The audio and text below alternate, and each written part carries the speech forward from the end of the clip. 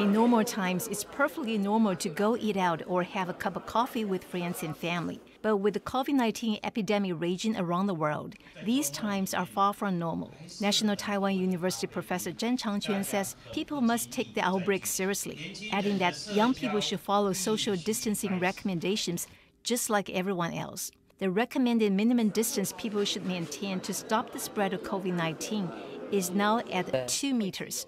How practical is this recommendation? One customer in a small coffee shop says she wants to follow the 2-meter suggestion, but the size of the coffee shop she's in makes it difficult to put into practice.